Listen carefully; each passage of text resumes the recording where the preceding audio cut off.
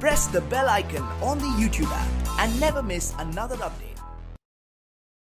अस्सलामुअलैकुम, welcome to my channel technically में। चलिए शुरू करते हैं। तो दोस्तों, आज की इस वीडियो के अंदर मैं आप लोगों को दिखाने वाला हूं कि अपने Xiaomi मोबाइल जिसके अंदर MIUI 11 अपडेटेड है उसके अंदर ऑटो स्टार्ट ऐप्स को डिसेबल कैसे करें। तो सबसे पहले आपको अपने मोबाइल की सेटिंग्स को ओपन करना है और नीचे की तरफ स्वाइप करने के बाद आपको ऐप्स वाले ऑप्शन पर टैप करना है। अभी यहाँ मैनेज ऐप्स वाले ऑप्शन पे क्लिक करेंगे तो आपको कुछ इस तरह का पेज देखने को मिल जाएगा।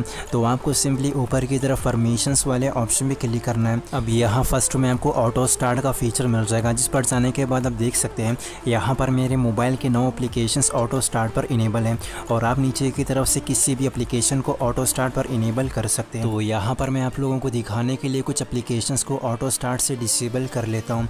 तो इसी तरह आप भी अपने Xiaomi मोबाइल में किसी भी एप्लीकेशन को ऑटो स्टार्ट से इनेबल और डिसेबल कर सकते हैं।